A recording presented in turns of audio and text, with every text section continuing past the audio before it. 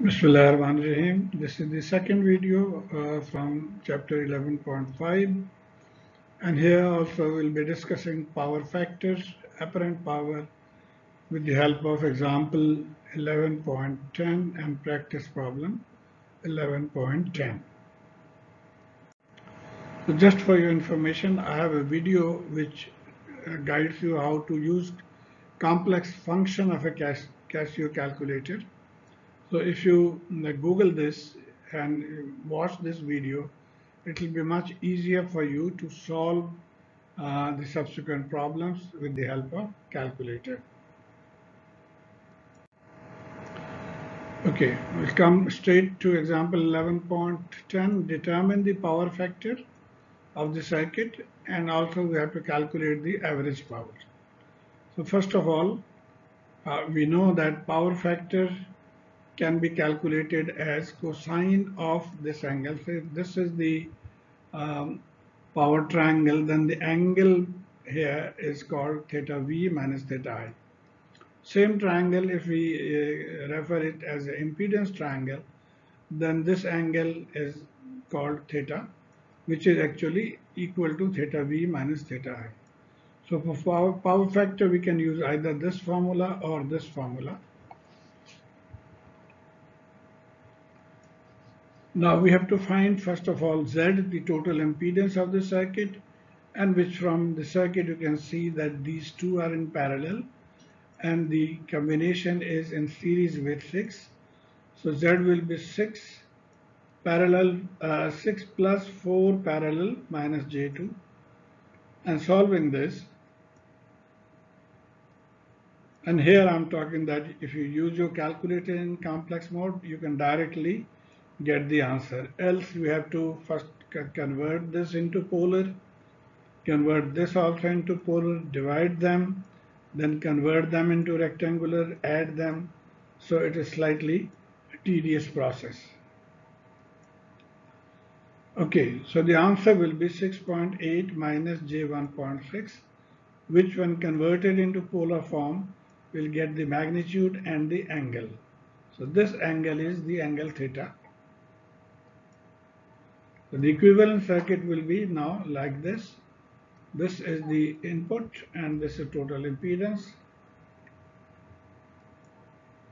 So theta now is minus 13.24, and therefore the power factor will be cosine of theta, which is equal to 0.9734. Now as in the previous video, we have to write whether this is leading or lagging. And the easiest way I had described earlier also is to look at this formula. This formula is for the inductive circuit if it is positive, and if it is negative, it represents capacitive circuit. And we have also learned that from the shortcut, civil CIV means in capacitor current leads voltage, and in inductor current lags voltage. Now in our case, you can see this, there is a minus sign. That means this is a capacitive circuit, and in capacitor, as we mentioned, current leads, and when current leads, that means the power factor also leads. So we'll write it as leading, power factor leading. Next we have to find the average power, or it is also called real power. So this is the average power. We can write it from, even from this triangle, it will be the apparent power or the hypotenuse, and cosine of theta will give us the real power. So Vrms, Irms, cosine of theta. We know that cosine of theta is also called power factor. Now from the circuit, we have the Vrms given, but we don't know Irms, so we can calculate Irms from here. So Irms will be Vrms over Z. Writing the two values and solving, we get Irms. And now we'll use this formula. So Vrms, Irms and power factor, we are only writing the magnitude, not the angle. So 30 and the magnitude of this, and then power factor is 0.973.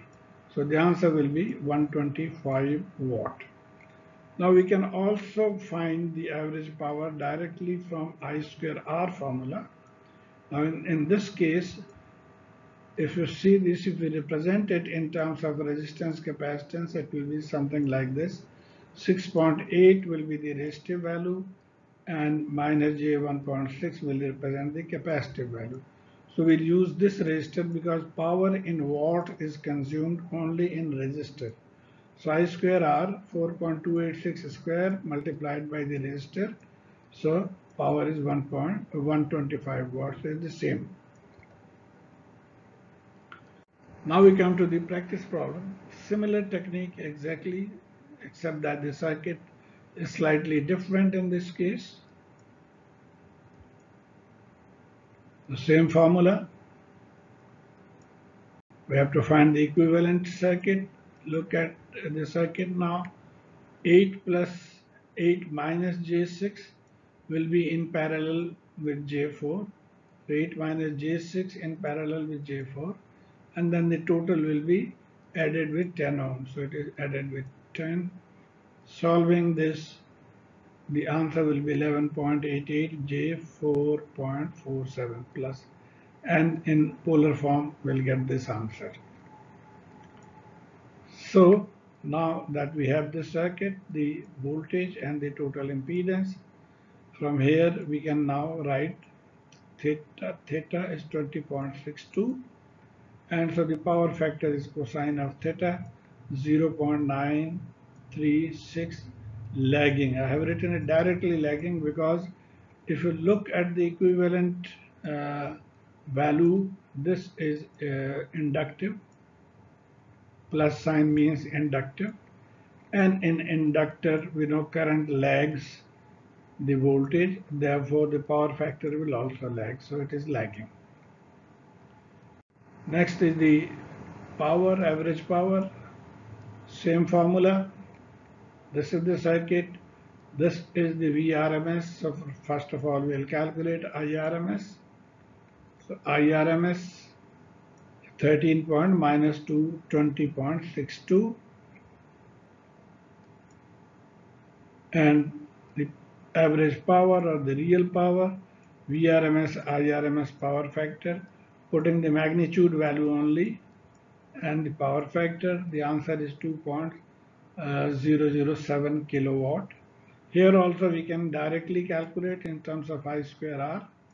So I is 13 square, and R, from here you can see this is the real part, which is R, and this is imaginary part, so we'll use this 11.88 as R, and the answer we get is the same answer.